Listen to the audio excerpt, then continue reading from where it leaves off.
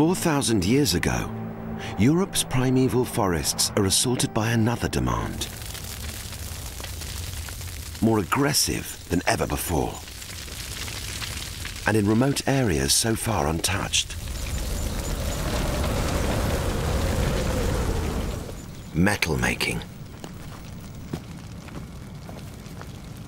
The smelting of copper and bronze soon spreads from the Balkans and Cyprus across much of Europe.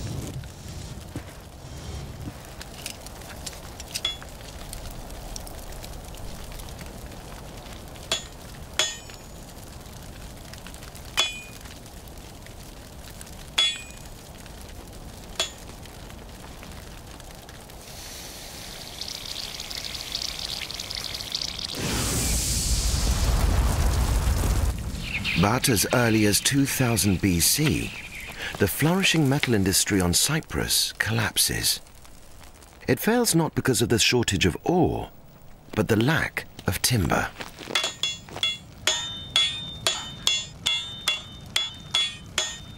Metal means wealth and power. Metal deposits scattered across the continent become the key incentive for conquest. And out of these struggles emerges Europe's mightiest superpower. 600 BC. The Roman Empire is on the march. Its aim is not just conquest, but the civilization of wild Europe.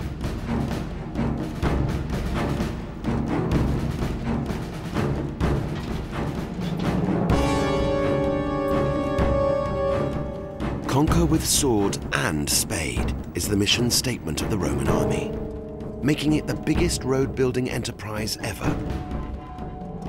All roads lead to Rome, the saying goes. But the opposite is true. All roads spread from Rome. As if capturing a wild animal, the empire cast a network of roads across the continent, from Italy to Britain and from Turkey to Spain. Via est vita, says the Roman proverb. The road is life. The constant flow of livestock, goods and ideas between the eternal city and the most distant corners of the empire would shape Europe's societies, landscapes and wildlife for thousands of years to come. Cattle and grain pour in toward the capital. Mediterranean animals and plants spread in the opposite direction, in what is one of the warmest periods in Europe's more recent history. Roman culture travels on muleback. The mule is a hybrid of donkey and horse, non-existent in wild nature. It is mass-bred by the Romans as an all-terrain, all-purpose carrier.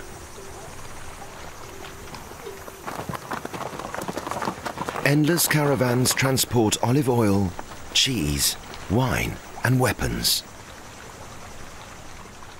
And raw metals.